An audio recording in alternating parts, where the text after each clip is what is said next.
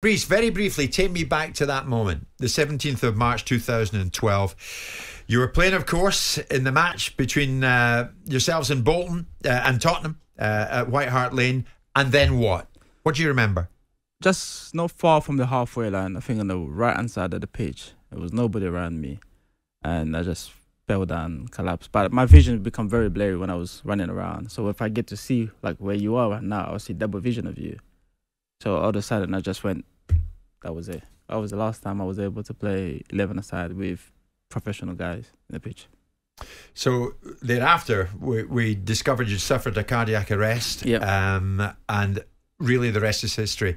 You went to hospital. Beyond that, check after check after check. You went to somebody nearby here at London Bridge, didn't you? Yeah. No, Professor Schilling, who's around the corner from here. So he's the one that implanted my ICD as well. So and he's down the bottom here. So I went to see him as well, as somebody who looked after me for about a month when I was in hospital. So we built that friendship, and you trusted him, and his advice was just, I would advise you to call it day. But as anybody who plays sport, you're just eager to find out if there's more you can do. So I went to see another guy in Belgium, who's Pedro Brugada, who's I think his brother is looking after Sergio at the moment. Okay. And I went to see him, spent 2 weeks with him. We did everything that we could have done just to find if there's a way we can get back in playing. But it was just too much, and then they advised me to stop playing football. Yes, I was upset, but the bigger picture is that I'm still here. I get to be able to spend time with people. I get to do things I love to do, and yes, I miss football, but it's not the end of the world. You were what, about 22, 23? Yeah, I was 22, 23rd birthday. And did you say to them, is that absolutely it? Oh, You're telling me my career's over? Yeah, that was it. But especially when I went to see Pedro in Belgium, we did everything. Yeah. Everything you could ask and wish for. And Pedro is the best in the world. And if he can't find an issue, because every doctor referred to him as the guy who has a solution of how to deal with this kind of situation. And it just wasn't. I said I did what I had to do. People say to me, "Are you upset?" I said, "No, I'm not upset in the sense that coming from Congo in Africa and coming to England, I never knew or I never thought one day I'd become a footballer. So for me to play the game in England, I live my dream. But this game's taken away from me not because I was a bad player, but just because of accident that I have no control of. But I still get to live the dream. Yes, I get to enjoy life. I get to do what I need to do. But it's not the end of the world. There's more to it, and there's more to do things in life as well." Sure. Well, we'll talk about the Sergio Aguero situation in a moment. Inter Milan, you'll be aware, have said in the last 24 hours they've confirmed that Christian Eriksen is not allowed to play in Italy this season as a result of the cardiac arrest that he suffered at Euro 2020.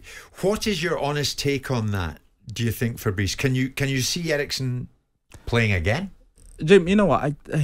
People ask me all that. Have you got in touch with him? Have you spoke to him? I think you got to look at the bigger picture.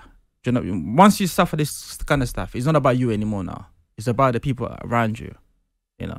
One thing I know for sure is definitely not allowed to drive for about a year and a half. That's a guarantee. And then the situation of being involved in a very intense sport like football, it's another difficult situation because you're up and down, and it's not good for your heart. So, me personally, I would advise him, just listen. You play the game, you play at the highest level, you won trophy, shake everybody's hand and do something else with your life, because every time you go back in the pitch, you're putting a lot of people in danger. It's not about you anymore now. So you got I believe he's got a young family as well. So you got a lot of things you got to put into perspective that when you make this type of decision, is not just I'm gonna go play. No, it's you got your wife, your kids, and the club. And also, this is more when Simon get involved, the insurance part of it as well. Yeah. No insurance company want to insure him now. There's no way. Especially if you know that you've already have an episode like that. They already see you as somebody who's more likely to break down again. But Barcelona have said that Sergio Aguero is, quotes, calm. That's how they've described it. After he was forced off in the draw against Alaves with chest pains. We know Fabrice has been ruled out of football for 3 months, and they're going to undergo further tests. What's your What's your thought process on Aguero? But with Sergio, he hasn't collapsed in the pitch, but it's felt a chest pain. So every situation is different, Jim. But you can see there's a similarity in there that 3 months will become 5 months. Because if you can feel the pain, the chest and the pain, what does that mean? That if you come back and play, you can feel again? So I can see the way where it's going, but I don't want to jump to conclusion yet. But there's a similarity here that, hopefully, as I said, it would be great to see him play football, but I'm not going to be the one that say he should go back and play. Because as I said, you're putting a lot of people in danger. I believe since the Christian stuff happened during Euro, some of those guys had to see specialists after just to speak to them because it was too much for them. They never witnessed this before. Yeah. Some of the guys who were involved in the game, they had to see somebody be away from the game. Yes. So but the game itself has got to take the appropriate measures, Simon. Of course. And at least if these incidents teach us anything, it's exactly that. Yeah. We have to prepare for it. Absolutely. And obviously we've had Justin Edinburgh's son on talking about the nature of defibrillators being brought into as many football stadiums as we possibly can around the country, from the highest level to the lowest level, because it isn't something that just happens to the elite footballers. It can happen at any time. And as Fabrice will tell you, it's the reaction at the time, which is the most important, right? Yeah, definitely.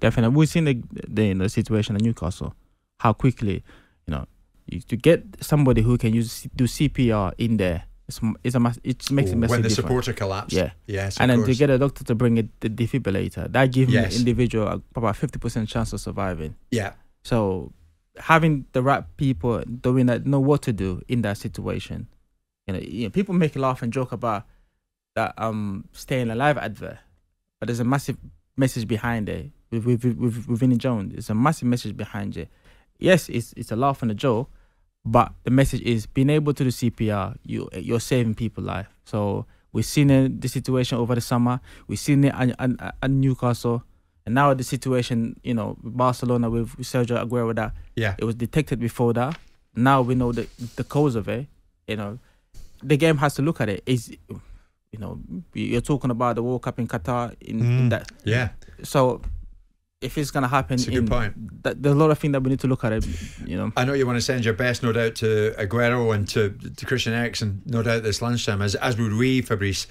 Do you count your blessings every day? Oh yeah. Because Jim, I enjoy life. I enjoy going out, do what I need to do. I enjoy just, even if something upset me, I need to zoom myself out of it quickly, because I think sometimes, my missus said to me, it could be worse. So that for me just triggered everything. I was like, I need to get back to my normal self again. So I don't, people say you must miss football. Yeah, I miss being around the change room, but I don't miss being in there. I'm happy to be from there and then watch the game, but I'm able to raise my children. As long as I'm here to do things with my children, that's all you can ask and wish for. Jim White and Simon Jordan, Monday to Thursday morning, 10 till 1. On AM, on DAB, via the talkSPORT app and on your smart speaker. talkSPORT.